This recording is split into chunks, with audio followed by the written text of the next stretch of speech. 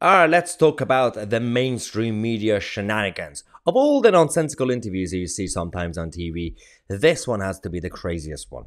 Sophie Ridge of Sky News interviewing the SNP leadership candidate Kate Forbes. One of the, basically, of all the SNP nutters, Kate Forbes is a little bit better. She at least believes in British values and sensible social conservative values, family values, and all this.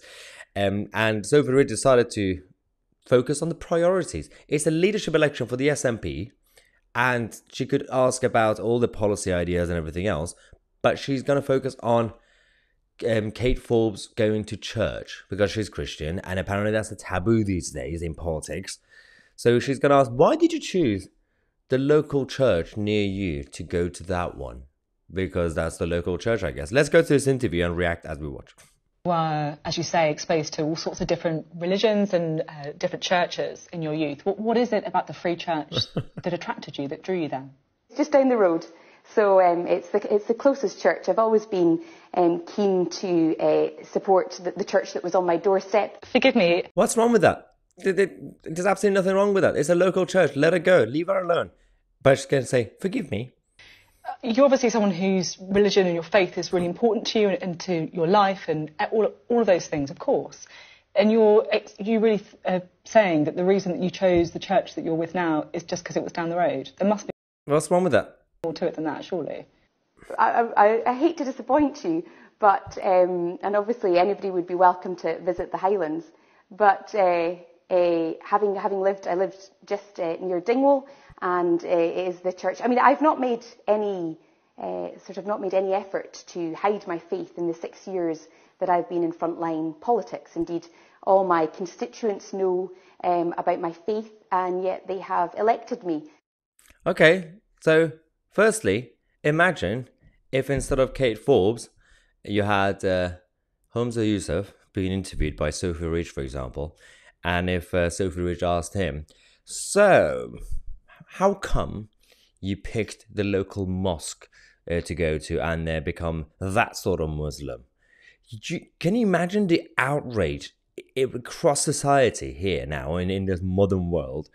How much Sophie Ridge and Sky News would have been cancelled for basically asking Hamza Youssef why he's a Muslim? Why are we doing this? Why are we even focusing on this as a priority for an interview? Obviously, one of the main reasons, there are so many reasons apart from their own agenda to shift the narrative, the media, is also because of money. And I'm being blamed. I'm to blame as well for it because by doing this, that interview got a lot of attention and they get a lot of hits for Sky News. So the ratings will go up and people will talk about the sensationalization of this news and they get a lot of attention. It's a very sad cycle of doom because, again, you might say, well, Maya, you're doing the same thing. You're talking about it. Unfortunately, you were absolutely correct because we fall into the same trap. But I can't ignore this. I cannot ignore what just happened here. This is absolutely chaotic. You can't have double standards. I really want Sophie Ridge to ask the same thing from Hamza Youssef to see what happens. If they genuinely believe that this was an innocent question, why are you even talking about her faith? Her faith is, her personal thing, and then just leave it alone. And she's Christian, and considering we're running out of Christians these days, especially when it comes to people who get involved with public office and frontline politics, because you guys want to completely eliminate anybody who believes in Judeo-Christian values, and this is the issue with that. And there are people who are not even religious or basically anti-theists who still believe in certain values that comes from Judeo-Christianity and family values and believing in the state and rule of law and essentially everything else that's created the stability of the West until now. But no, they don't want it. But we are where we are. Anyway, let's focus on other important issues. We're going to react to a couple of weird things that we saw in the mainstream media today.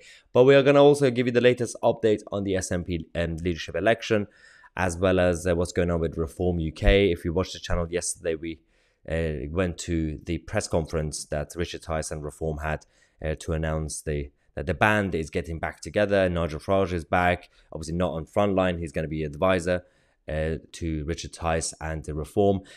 But all the other former Brexit Party MEPs are back, including Anne Widdecombe. It's going to be quite interesting. And Ben Habib, he's become very popular these days because of his strong stance against the Northern Ireland Protocol.